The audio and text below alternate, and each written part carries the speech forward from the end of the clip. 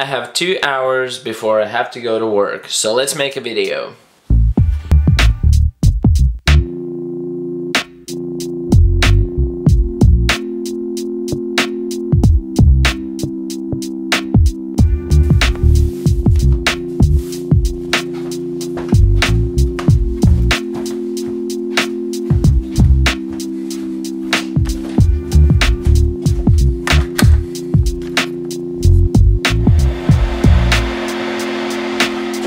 You might be wondering why I'm not using my awesome coffee machine. Well, the thing is that all my coffee discs ended and I ordered the new ones, but they haven't arrived yet. So I'm just making regular coffee like a regular person.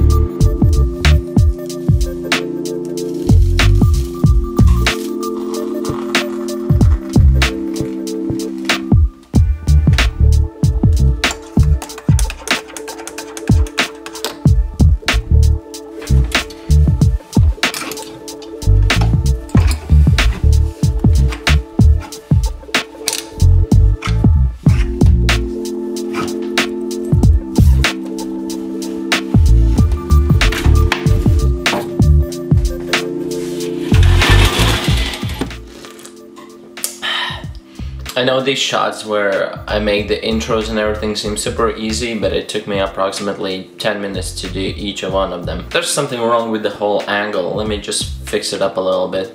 Okay, I think this is a lot better.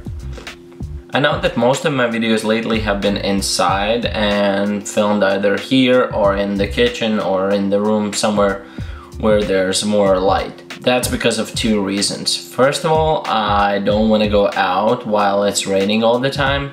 It's raining now, it's raining at nights, it's raining at days, it's raining all the fucking time. Although I have enough artificial lights to light myself up in any part of the house, I'm kind of getting into this whole natural light thing. I think it just feels more natural.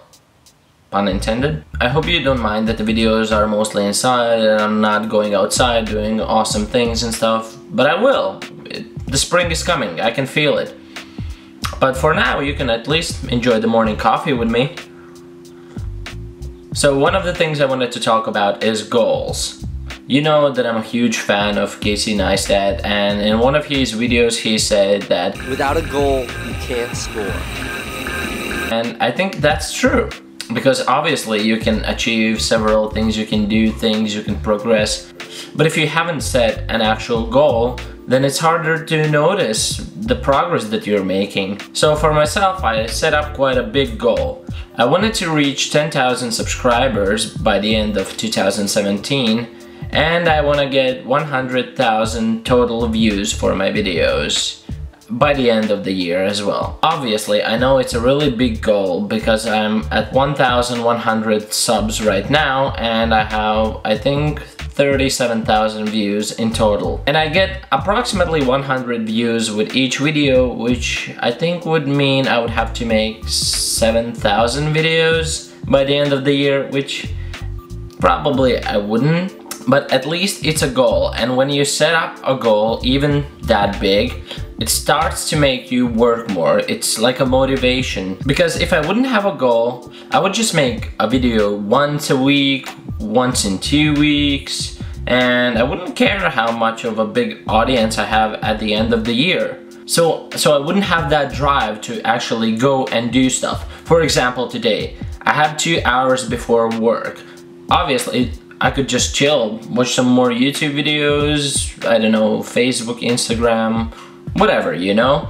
But setting up that goal makes me know that if I don't do stuff, I'm not gonna reach my goal. And clearly, I understand that I might not achieve my goal, but still, that drive probably will get me much further than not having a goal, you know? The battery's dying again. So there's 2 things I'm gonna do to boost my progress, and one of them is getting a better microphone. I've saved up some money, so the sound should be better than just the Canon microphone that's built in. And the second thing, which I already did, is I got myself a better internet connection. So faster uploads means more videos. Kinda. because I have the slowest internet in the world, and usually it takes approximately 9-10 hours to upload a video, so I usually just let them upload at night. And while I'm uploading, I can't use the internet at home, which makes me feel like I'm a caveman or something. And the second thing I want to talk about is time. You probably know that Gary Vaynerchuk talks about it all the time. So the thing is, most of the new people online, or in general, but mostly I'm talking about YouTube now, mostly everyone wants to succeed fast. You see a lot of channels like Peter McKinnon that explode just in few days. You just make 16 videos and you're at 100,000 subs. That's awesome. So a lot of new people on YouTube just want to do it fast. They want to make 5 videos and I get 10,000 subs and I'm rich, and that's the only thing I can do. I can finally quit school. I don't have to have a real job. It's gonna be awesome. I'll buy drones and I'll buy the biggest cameras and I'll set up a studio for myself and I don't have to film myself in the bedroom. But most of the times it's not gonna happen. I mean, quickly. Obviously you can get all those things, but in time. And that's something I need to work on as well, because I'm quite impatient. And sometimes you think, well, I've been here for half a year, I've been spending my days off making videos and there isn't that big of a progress. I'm not big on YouTube yet. But then you have to think to yourself, most of the big YouTubers have spent years on YouTube making thousands of videos. Usually when you see the big YouTubers, they probably have more than 300 or 500 or 700 videos. And you don't make 700 videos in a month. You know what I mean? So a lot of these YouTubers are also very young. They're like 15. But a lot of filmmakers, a lot of successful people, they're old. They've had so much time to make videos, to practice, to understand what works and what doesn't.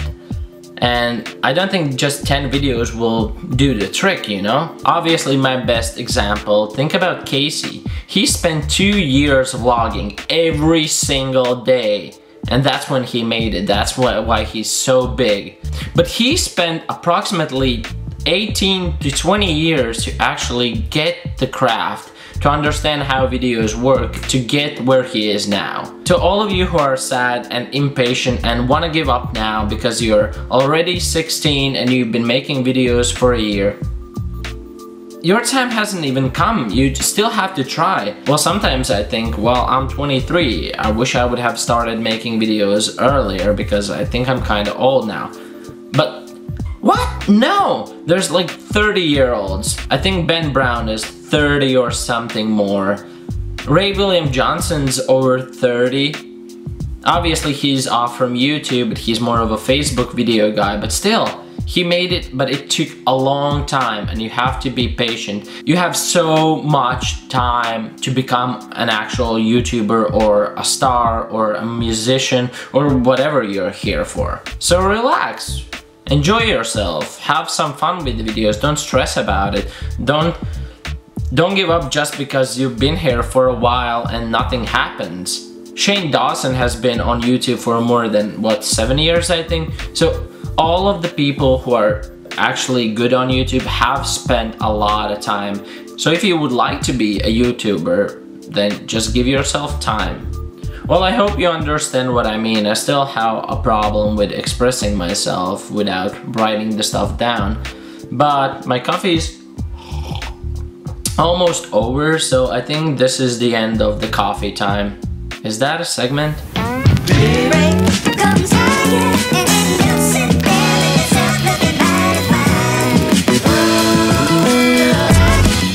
Not yet. And also thank you for all the awesome comments on the previous video. I didn't know it would get so much attention, but thanks a lot. I'm happy. But the thing is, I've said thank you to all my consistent viewers, and now there's nobody left. I mean, there's no one who shines out, so I'm just gonna say thank you to the last person who commented, and that is... Okay, my other camera's battery died, so I figured I would just use this one. So where was I? Yeah, so the viewer of the day will just be the last person who commented, which is a YouTuber called We Raiders.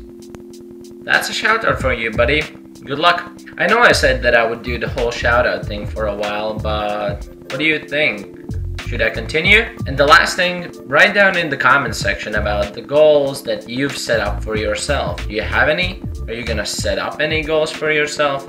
Write down in the comment section and let's make a discussion out of it. Also, I'm using my small camera, so I have to use my phone to see what I'm filming, and this is how it looks.